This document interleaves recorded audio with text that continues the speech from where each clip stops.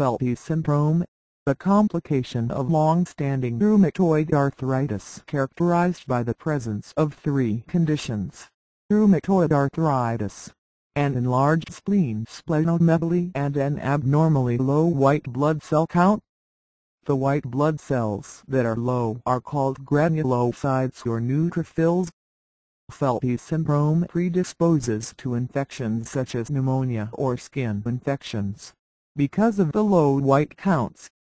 Ulcers in the skin over the legs can also complicate Felty syndrome. The cause of the syndrome is not known. White cells may be stored excessively in the spleen, especially in patients with Felty syndrome who have antibodies against granulocytes. In Felty syndrome, the underlying rheumatoid arthritis is managed in the standard manner. Patients with severe infectious disease may benefit from weekly injections of granulocyte colony-stimulating factor (GCSF) to stimulate the production of granulocytes.